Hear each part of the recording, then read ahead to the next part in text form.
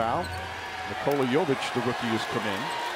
And look who's coming in, Udonis Haslem, who's going to retire after this season after 20 years, all with the Miami Heat. One of the great careers. And they're making him wait till the second shot. I would say this from a common sense standpoint. If Udonis Haslem wants to come in on the first free throw, let him. How about this? One of the players for the Denver Nuggets getting ready to be inserted in the game has his T-shirt on. Not aware that he didn't, and just realized it. So both teams emptying their benches with 29.8 remaining. Haslem comes in.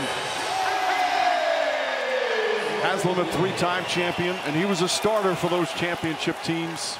The oldest player in the NBA at 42.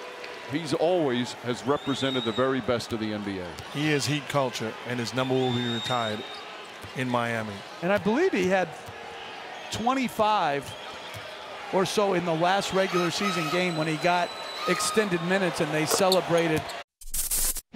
Thanks for watching ESPN on YouTube. For live streaming, sports, and premium content, subscribe to ESPN+.